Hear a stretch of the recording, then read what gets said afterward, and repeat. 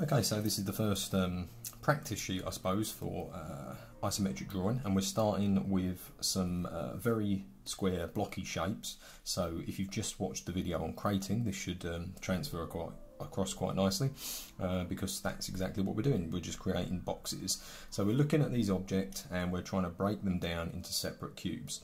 Now, what I'm going to be doing with this is I'm going to be kind of working my way through and drawing these and talking about how I would construct the objects. There's obviously multiple ways that you can do this, but we're going to start with the first one here. Okay, so whenever I'm starting an isometric drawing, if we go back to the basics, what we're going to do is we're going to look at those the three directions, effectively, the three axes that we're working on. So we've got there our first line, which is going to be this one here, effectively, which is our y-axis, okay? And we're also going to be looking, first of all, there on the z-axis. Now, the reason I'm drawing from this first plane is because kind of this is my profile that I then want to kind of extrude along the, I suppose, x-axis like this. So what I'm going to do is construct my crate to kind of include this shape here. Okay, we're going to look at breaking that down and then extrude that profile across on the x-axis here, the x-axis, as we go forwards. Okay, so I've drawn my first line there. That sets my stage, effectively, and I'm going to draw a line coming off like this. This is at 30 degrees, obviously, because it's our z-plane there, our depth plane. And at this first point, I'm deciding now sort of proportion.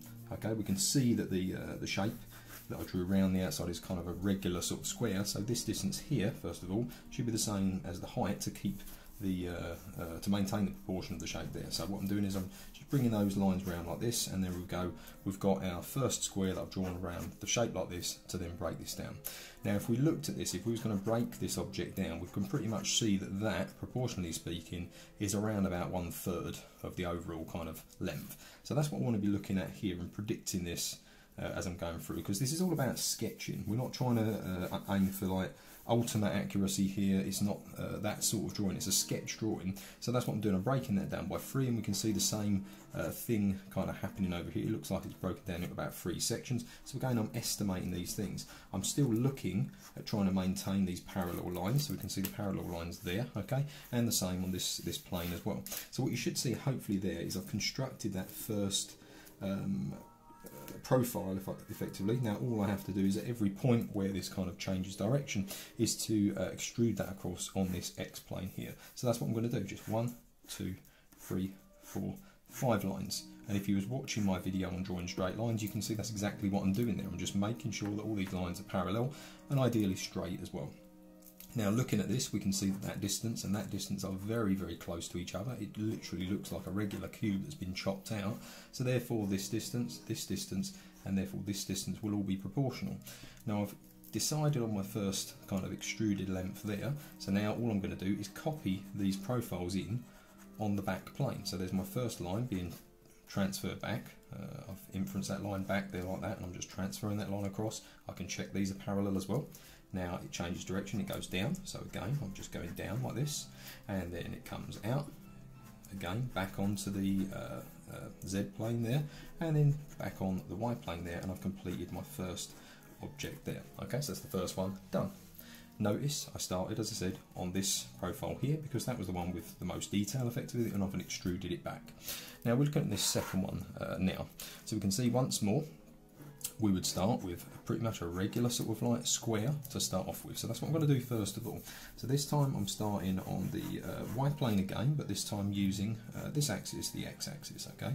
So I'm coming across, I'm going to do this a little bit smaller so I've got a bit more space. And again, I'm setting my scene first of all. So this first line that's coming up here is setting the proportion for the rest of my shape. So that distance there, therefore, needs to be the same roughly as this distance here.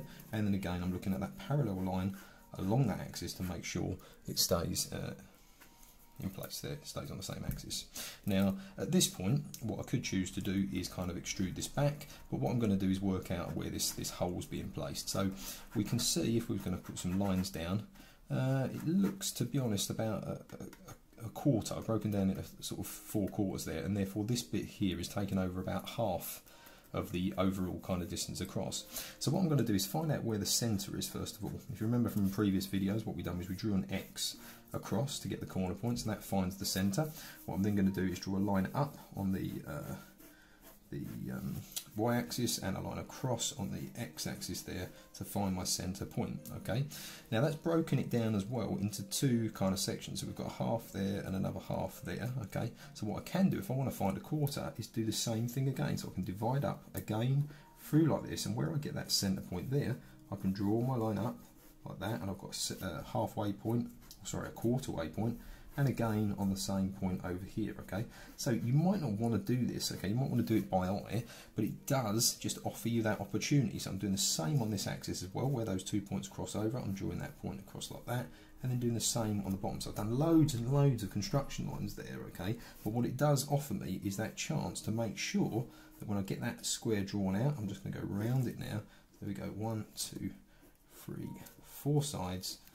We know that this distance here is set exactly in the centre of the 2 points, and this should be about half the distance across. So that distance there and that distance there should be accurate. If I just do this with a pen, you can see, there we go, that's pretty accurate, and I've only just been doing this by eye, so that's kind of what we're aiming for.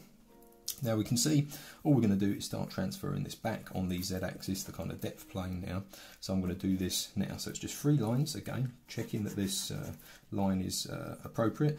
Again, we're doing this in a video purpose, so I can't actually turn the paper, but I thoroughly advise you to turn the paper around as in my previous video so that you're comfortable drawing the lines. I don't have that freedom, so I'm just going to do this 1, 2, 3 lines and just check to make sure that these are as parallel as I can get them to be. And the distance going back seems to be about the same, this quarter distance here, so I want to make sure that that line and that distance is transferred back, and then it's just a case of drawing one parallel line there and one parallel line on this other plane, the Y plane there, to kind of match up the shape and to finish that off. Okay, so there we go, we've kind of got our shape drawn. The last thing we need to do obviously is this centre point is actually a hole going through the shape. So what we want to do is at this point here, where we can see the inside of the shape there, we're going to do a line back like that. And this is the point where it gets a little bit tricky. It's quite hard to kind of conceptualise this idea, but we want to go back to a distance where it is at the back. Now to find out where the back is down here, what we can do is transfer this line up like this, transfer the line back to the point where it touches the back, making sure that these lines are parallel still, and then bringing that line down like that. And then what that does, if we just draw that in there and across on that plane, is it finds that point, it's transferred its inference the line down, so we know that the depth of this is obviously the same as the width of the actual shape. I'm just going to go around the outside of this now so we can hopefully see it a bit clearer. It's quite useful to use line weight like this, so wherever there's a point where you can only see one surface touching an edge, we should be kind of building up the line weight a little bit to make it a little bit clearer. So I'm just going to go around all outside edges there. Again, I would do this with ideally a thicker point, really, if I had one available, but I don't, so I'm just going to be picking out those edges like that, and hopefully now we can kind of see that. But again, what we was looking at is the side with the most detail, which is this one, and this one here obviously is where we started our drawing. And again, the same sort of principle we done in the first design, we took that profile back to kind of make the sort of extrusion. Third one here, similar sort of outcome. Now if we look at the last two, the most detail is on this front plane. Again, it's in this sort of cubic, this square sort of shape on the front. So again, I'm starting exactly as I did on drawing 2. I'm going to do this quite quick. One line down, one line across around about 30 degrees, and decide upon my width. I'm going to go a bit smaller with this one again, just for speed purposes, and we're going to draw a line up that distance there. I'm going to transfer that across so these two are accurate with each other and draw my parallel line in. Again, I've drawn my crate, or the first face of my crate on the front. Now we can see, looking at this, it's divided again into 4. So if I want, I can do exactly what I was doing before, divide it up once to give myself a halfway point, divide it up again there to give myself a quarter point, divide it up again to give a 3/4 point. So I've got 1, 2 lines coming down, and they're going to basically be these lines here and here. I've divided up 1/4 there, 1/4 there on each side, 1/4 on each side, and therefore it leaves me with a half of the shape in the middle if I've done this fairly accurately. Now we can also see that this distance here is a quarter, so if I want, let's go for it. We've got a halfway point there, let's bring a line across, a quarter way point there is that point there. So if we draw these points in, looks a little bit off again. You could take a little bit longer with your setup with these. If I draw around that profile, you can see it's there or thereabouts. We've got a quarter of the height there for the total height, and we've got a quarter of the total width there. It could just be that this is a little bit wider than it is high, and that's why it's gone a little bit off. Now once I've got my profile, again it's the same as on this profile, and it's the same as on this profile. We're taking that front profile, which I'll just shade in there like that so we can see it, and taking it back on the Z plane like this, on that 30-degree line, 1, 2, 3, like this. Again, turn the paper around so you get it comfortable. Now we can see this distance here is the same as that kind of quarter there, so I'm going to take my quarter distance, which is that point there, and drop it back to give myself a point, and then just draw in one line like this, and then one line going down, and there we go. Okay, let's go around the outside, just around the outside. Let's get a slightly thicker pen. There we go. We'll go to a fine liner, so hopefully this will pick this out a little bit better. Go around the outside edges like that,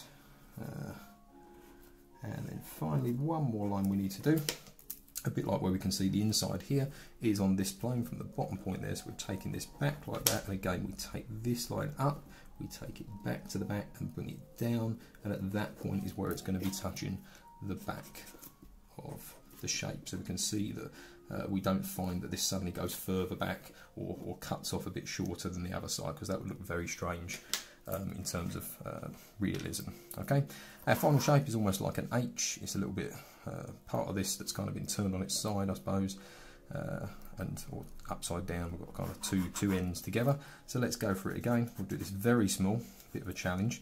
What we can see here is the proportion is a little bit different. So here's where we need to start thinking about our crates and our proportion a little bit differently. So that distance coming down there comes to about there, maybe we've got about another extra third of the distance going. So we're going to go for our line downwards like this. We'll pick a distance, we'll go quite small like that one, and that distance plus about another little third like that, just predicting this again, will take us to about there. So let's draw that line down, draw our parallels across. That one looks a little bit off, so it's always useful to kind of check this as you're going. Again, it's getting close to the edge of the page there, so I'll have to turn my arm in a funny angle to do this, which I don't suggest you do. Turn the paper around, obviously. And now we're looking at dividing this shape up. So we've got one section clearly there, which is the same as on the other side, and that distance is probably broken down about 3 times in the middle. So we've kind of got like 1 unit of distance there, 3 units in the middle, and 1 on the end. Okay, adding up there. So we've got to break this down into about 5 equal places. I'm going to do this a little bit by eye, so hopefully we'll be quite accurate. I'm happy with that. So I'm going to draw a line down on this side and a line down on the other side. Okay, these obviously want to be the same as each other, breaking it down like that to give me that. Now that distance there, that bit seems to be about the same as the distance going down. So basically that distance down, I'm going to just predict that and just drop the line across like this. I'm going to do the same on the other side, making sure it looks like it's symmetrical, because it certainly is on the shape above. So I'm just drawing that in, and there we have our profile. Let's just go around this a little bit so we can see that. And now this shape, I'd actually argue it's maybe a little bit simpler than some of the others, because we've just got to go back on that depth plane, that Z plane now, on all of the points where it kind of changes direction, like this, and one at the bottom there. Okay, and then finally we're just taking that size and taking it back like this, about the same sort of distance back there, and I'm going to just draw that line all the way across. Now what we're doing here, this is quite a useful technique. We've got a point there and we're taking it all the way across, because what it's doing is it's inferencing this distance out and it's taking it across to the other side, so it's going to be accurate there as it is there. This, although it seems an obvious skill, I suppose, is very absolutely crucial really if you want to make sure that your drawings are looking realistic. I'm just going to drop that line down parallel with this side, and at that point there where it ends, obviously it's going to be coming down at this point here, and then stopping where it touches the other side. So that is looking a bit confusing there. I'm going to go over with a fine liner. That point there, I can also inference that down, because we can see where that ends on the point there. Okay, it's just ending in the point. Let's go around this with a fine liner. I'm going to do this quite roughly, so outside edges first, going around the whole outside edge of the shape to give it a bit more line weight and hopefully pick out that. So I'm just going around all the outside edges like this, and then finally edges where I can only see one surface attached to that edge. Okay, so we're looking at parts like this, where obviously if it goes around there we can't see it anymore. Okay, that bit we can extend up to the end there as well. Okay, just to make that a bit clearer. So hopefully you can see that shape. Let's do a little bit of shading on this so we can see the front profile there. Again, I would take a lot longer on this if my purpose was for rendering the object. Okay, but there we go, we've got our front profile, or a front face, sorry, of the shape like this, and then we've got, I suppose, a mid-tone here for this side here, and for this side here, and hopefully that's a little bit clearer. We can see that shape at home, and just underneath there, obviously that'll be quite dark because we'd be getting shadow cast from the underside of the object. So there we go, it's the first page of training. I hope you've followed along, and if you've got stuck, you've kind of watched some of the individual videos, but feel free to fast forward and rewind as you need to make sure that you can get your shapes accurate.